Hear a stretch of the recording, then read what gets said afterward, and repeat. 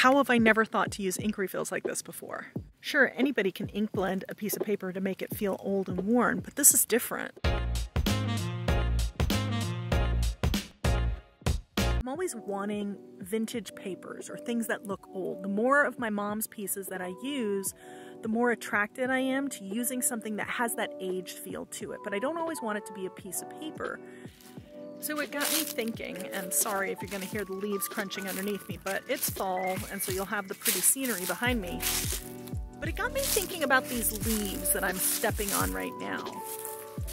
How can I create this kind of a worn look, you know, this kind of a feel? So I went onto Amazon and I found a box that was inexpensive of just unused tea bags. The key was not to have them glue and that I could very easily remove the string. And then I thought, well, what else do I have in my room that I could use to dye them? You're going to want to add the writing either before or after.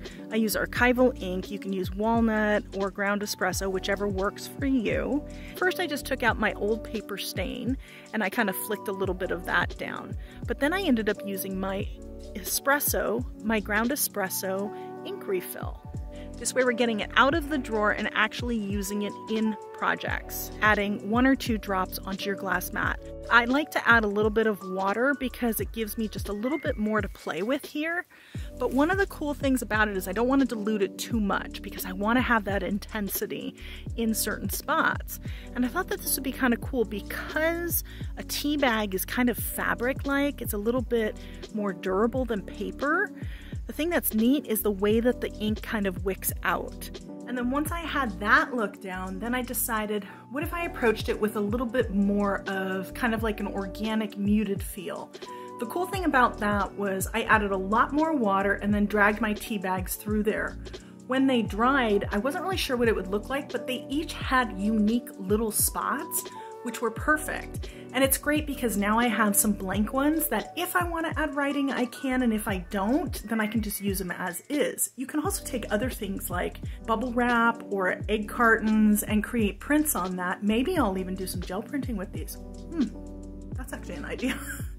The key here is that now I have options, and when I need something that's got that worn vintage look to it, I can make it at a moment's notice, and that's priceless to me because I'm not stocking my room with endless stuff that I don't need.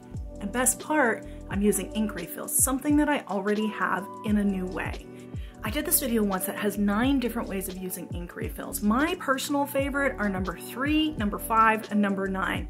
Click the video that you see right here to get started. It's in a short little playlist with some unique ideas that I think would stretch the way that you use your ink refills in your stash.